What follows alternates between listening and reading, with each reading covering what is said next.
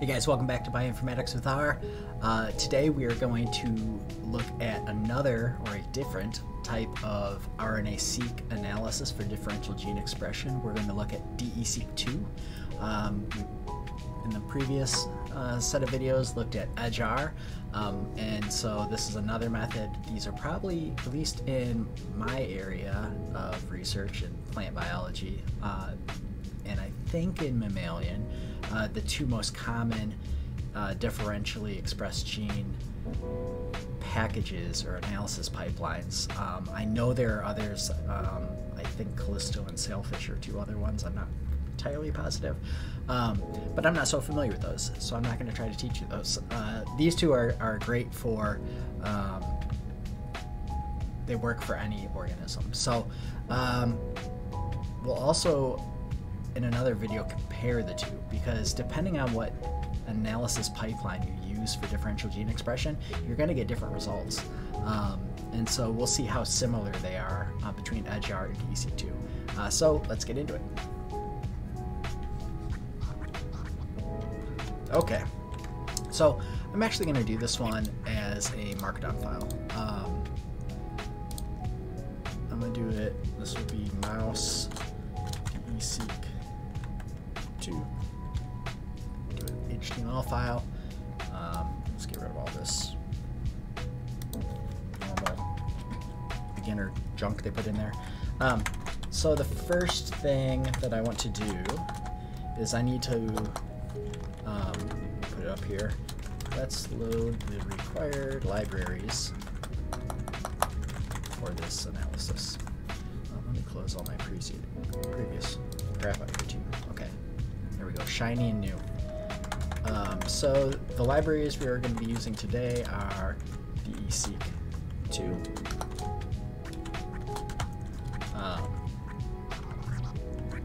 And also, come on now, dplyr,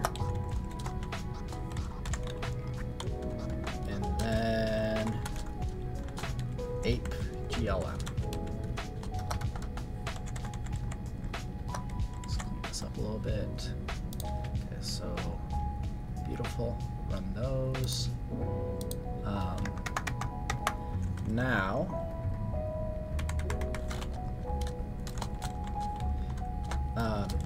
let's load in our data. Oh, I gotta save this. Just so I have mouse DESeq 2.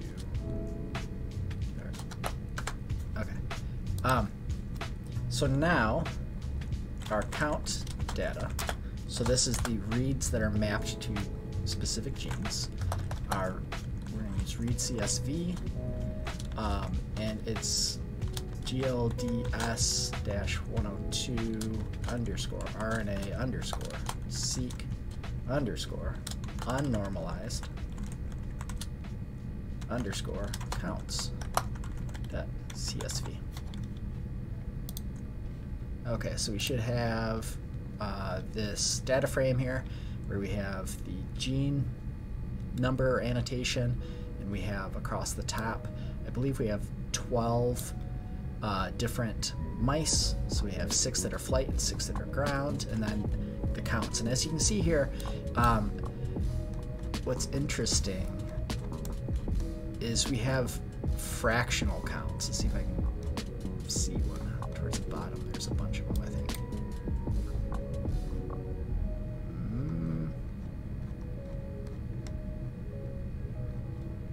There we go, I saw 1.5. 429.5, or 146.4.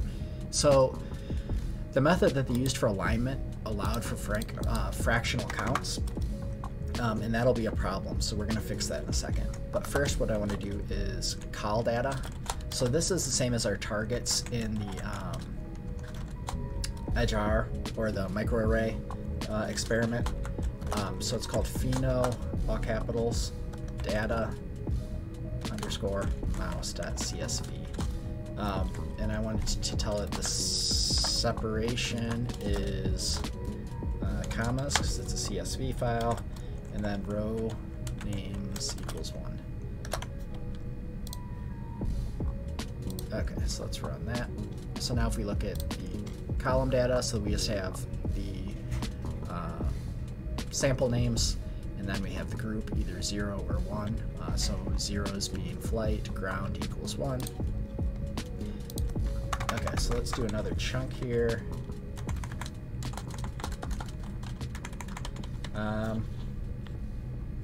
So we need to add leveling to the cal data.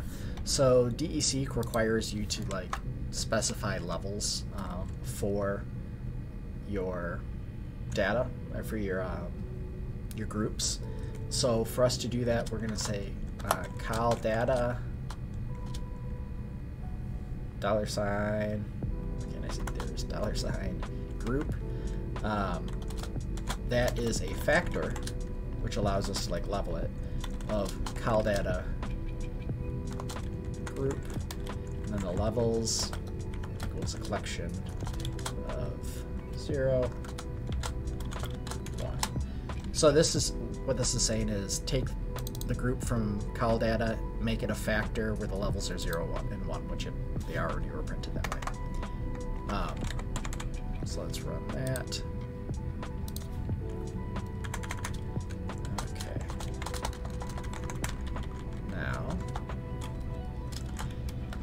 Now let's make sure we have the same number of individuals as well as groups. So we're going to make sure that our cal data group,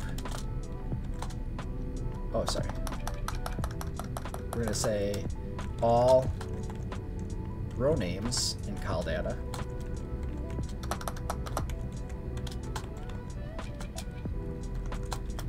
so if all row names in cal data, so let's run this quick. It's illogical. So let's just run row names cal data.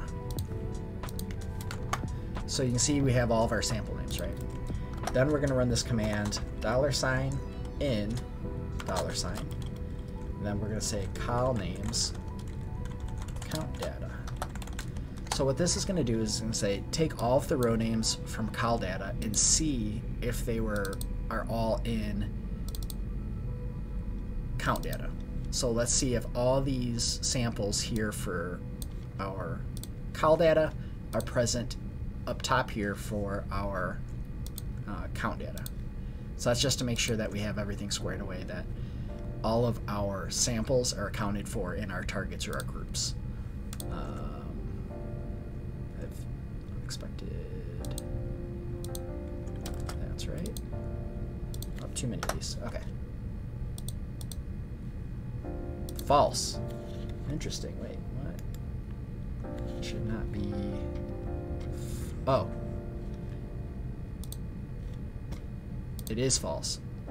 Because we have this column right here that says X, and we want to make this into our row names, not be its own column, right? So it's good that it says false. That's exactly what we wanted to say. Okay. So we're gonna turn that into our row names, that first column that's just called X, but we're going to do that in addition to one other thing here. So we need to round up the counts because DESeq2 only allows integers as an input and not fractional numbers.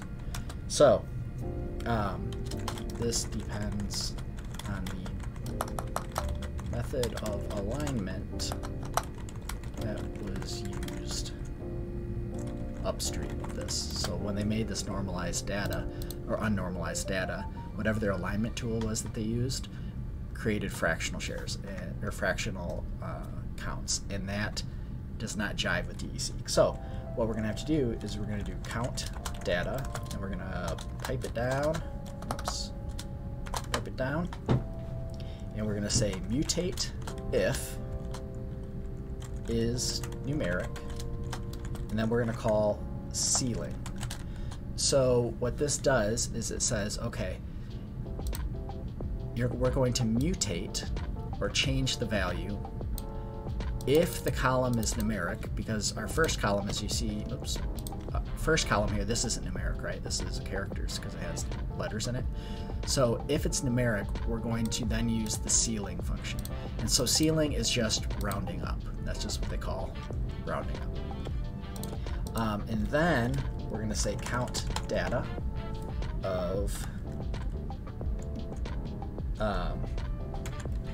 2 through 13. So we're going to ignore the rows part, and we're going to say columns 2 through 13 of count data. I'm going to do sapply count data through 2 through 13. So this means go over each column and make it as integer. So it says, okay, for count data, columns 2 through 13, go over each row, or each column of count data 2 through 13, and make it an integer. Then we're going to take our row names for count data, and we are going to say it's count data, our first column. So we're saying, okay, for the row names, for the row names of count data, we're going to make it the first column of count data. So we'll take that value in the first column and make it row names. And then we're going to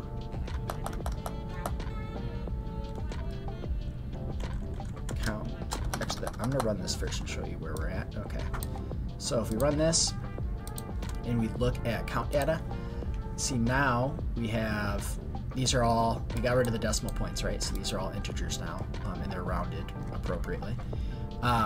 We've made our row names the same as our first column, but what we want to do is get rid of that first column, right? Because it's duplicate. So we have our row names and our first column are the same, so we don't need this X first column here. So we're going to trim that off by doing count data is count data 2 through 13. So this says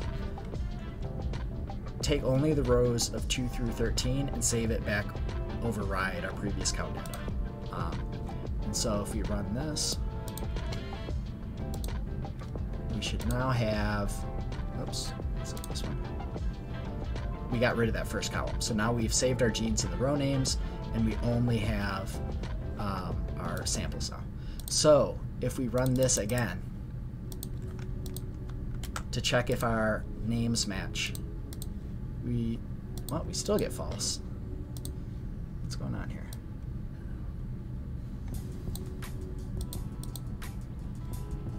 Row names in col data. All row names. Col data in col names. Count data.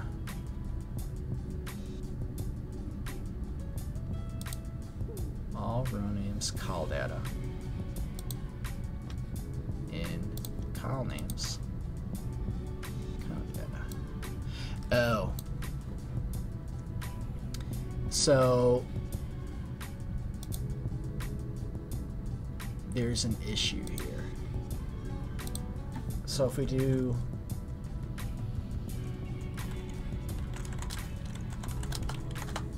col names count data and row names, oops, this one.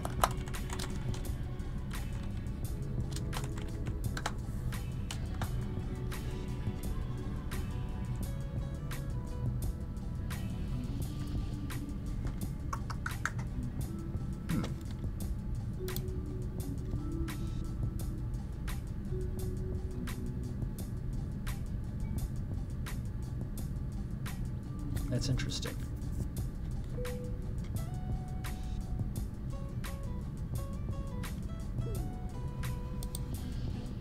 Row names, call data. Call names, count data.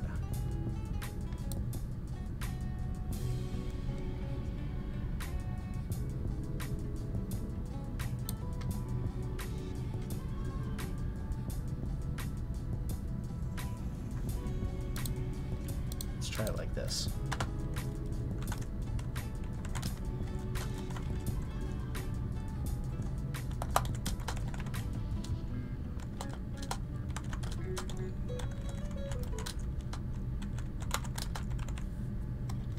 See if this gives me true.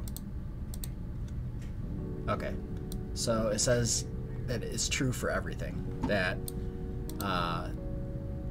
the row names are equal to the column names. I don't know why this function's working funky like that. Saying false. I wonder if it's character class issue.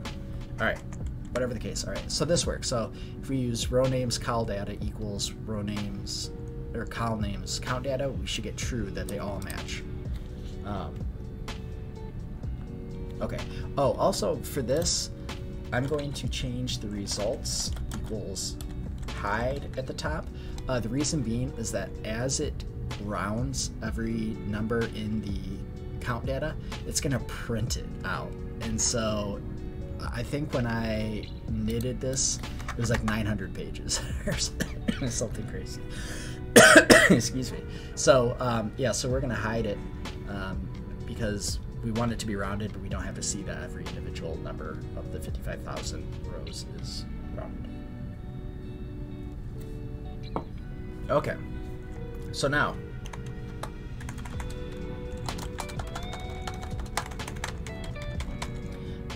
we're going to do some actual differential gene expression, right? So we're going to convert, I'm going to go DDS, is the name of our, where we're going to store our data, is DESeq data set from matrix. Count data equals count data, col data equals col data, and then design equals by group.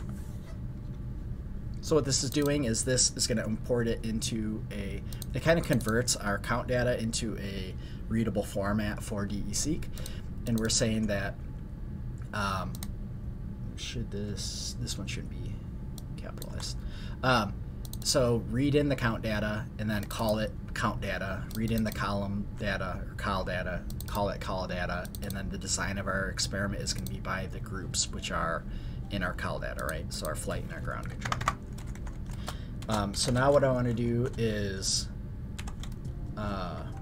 row sums counts of DDS is greater than 2. It's greater than equal to 4. So this is going to weed out all the low count genes, like genes where we have observed no count changes between the two experiments or whatever, like there's just nothing mapped there. We don't need to run those, right? So now DDS, we're going to call in the DESeq function to actually do the differential gene expression.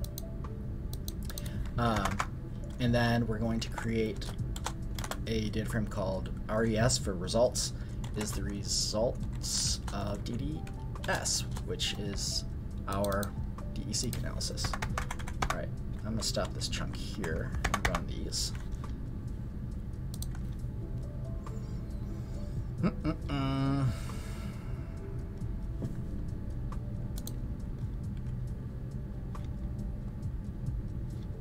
Count data equals, oh, maybe they should be the same there.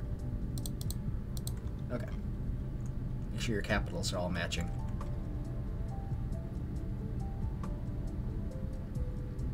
Okay, so we got results. This is a large DESeq object, which has all of our stuff in here, our row names, our expression values. You can see that we really shrunk the number of rows from 55,000 down to 22 because of removing things that had very low counts. All right, so we're doing well. Now we're gonna get the log fold change, and we're gonna use this function called LFC shrink. Oh, let's see what it says here. So it adds a shrunken log2 fold change and standard error to a results table from a DESeq run without log fold change shrinkage. For consistency with results, the column names is used here, blah, blah, blah. 3 shrinkage estimators for log fold change are available. The APE GLM publication demonstrates that APE GLM outperformed the original normal shrinking estimator. So we're adjusting for our comparison the fold change here. So we're going to do this for DDS, and our coefficient is going to equal 2. And now we're going to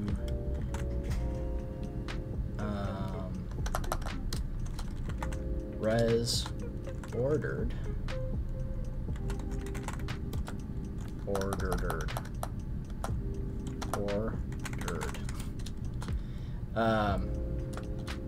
and that's going to be our results order res p adjust.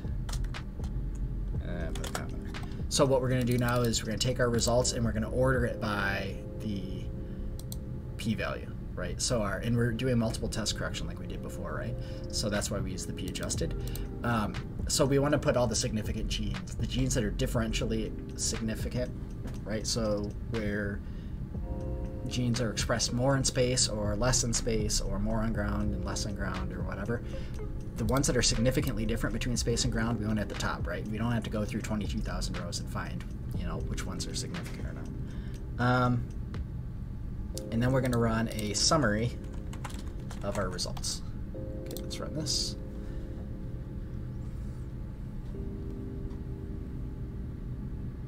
Okay, so we have our genes here now, our p-adjust method here. So you can see these are all super significantly, well, super significant's not really a real thing. So they're significantly different between ground and control. And so as you can see, we have 325 that are upregulated significant, 327 that are down. We have 7,000 that are still considered low counts, even though we weeded out our counts. Okay, so we're doing well. Now, what we want to do is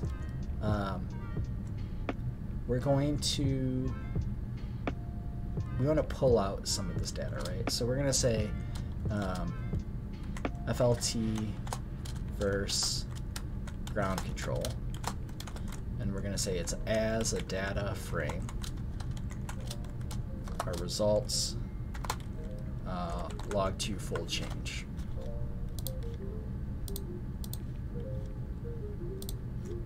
Okay, so here's all of our flight and ground controls, or our significance. This is head, flight versus ground control. Okay, we can see our fold changes there. Okay.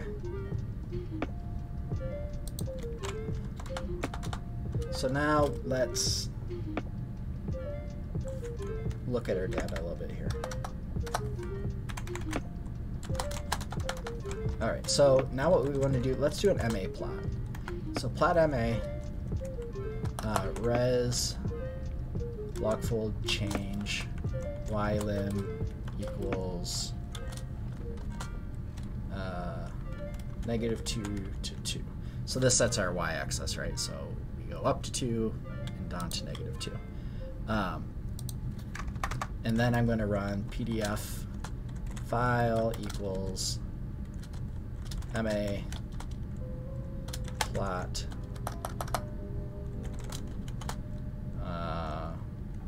FLT versus gc.pdf. So we'll save this plot as a PDF. And then let me do dev off. I'll explain that in a second here. Okay, so let's run this guy. What? Dev off. Okay, so we have our MA plot here. So this just shows across with a number of counts how far the log will change. And like we said in the last example, we want to see kind of a significant distribution here, or a uniform distribution of higher expression changes versus lower expression changes across the entire average of normalized counts, which is good. So dev off. So explain what this is doing. So first we did the plot, which we got right here, pretty basic. Then we used the PDF function to write this plot to a file, so it should be in your folder saved as MA plot flight versus ground control PDF. Then we do dev off, and what that means is turn off the device. So this PDF writing is considered a device. And so if you don't use dev off, the next time you try to use this PDF command, which we're going to do for our next plot, it's not going to be able to access it because it's still like tied up with this command. So if you turn dev off, it will allow it frees it up again to be used in another command.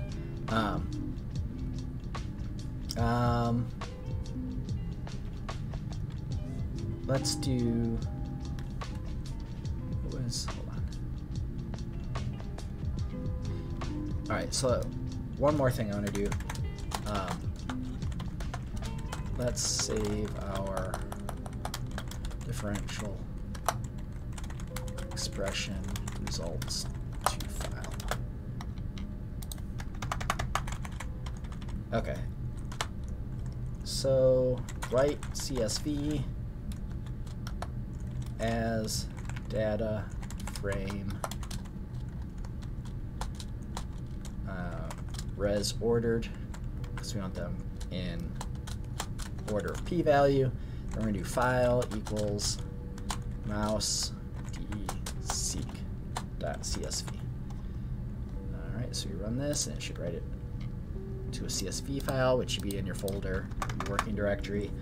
And then one last thing. I know this video, we're running a little long here, but let's quick go through this. So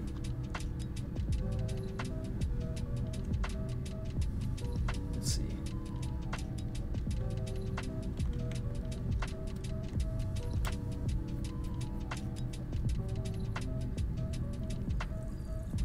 Let's just do, so we're going to plot the PCA of, actually we have to transform it first. Oh, do we? Yeah, we do. Okay, so first thing, so let's perform a custom transformation. So we can do our own transformation, estimate size factors,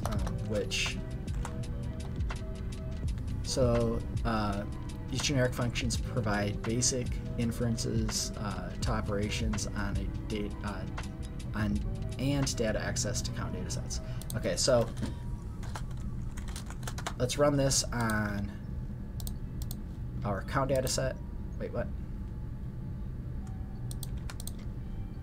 Maybe I should put the S in there. Okay, and now what we're going to do is create our standard error. Summarize experiment log 2 counts DDS normalize equals true plus 1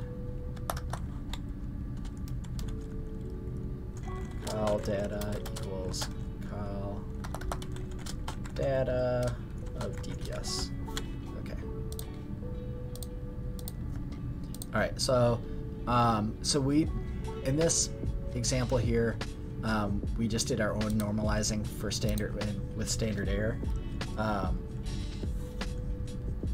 And so what we can do though with this now is plot PCA, DESeq transform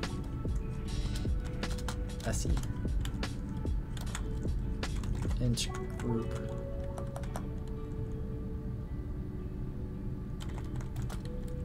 equals group. So that's a lot of work just to do this PCA. So let me show you. First thing though I'm going to do is PDF file equals PCA plot first gc.pdf. Okay, so this is just a fancy way, or a kind of longer way to do a PCA plot. So we want to see how these group when we do a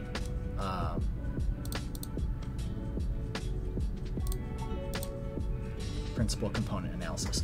So what a principal component analysis is it takes multi-dimensional data and it's a way to